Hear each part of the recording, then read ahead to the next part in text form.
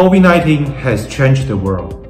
Not only it hit global economy badly, it also changed people's daily life and their behavior.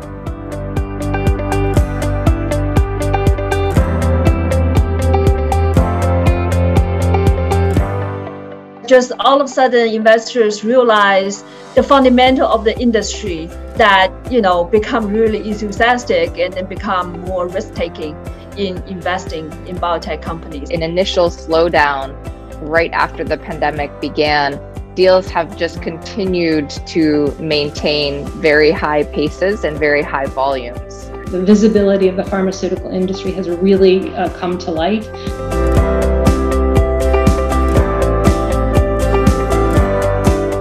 In 2021, on NASDAQ, we are on track to have the biggest year ever. We're at about 40 deals by the end of May. And so we're on track for at least 80 deals this year. And I think there is going to be a fundamental continuation of consumers wanting to receive their prescriptions in the mail. Consumers are going to actually want to have more of their care delivered to them online, et cetera. So this virtualization and shift of where the care is provided is going to be very real.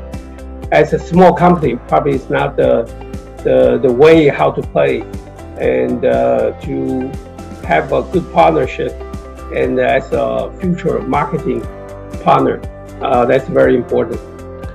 We have been working closely with biotech companies to deal with challenge arising from COVID-19. When you have a track record, when you want to start over, you will have no problem to raise money.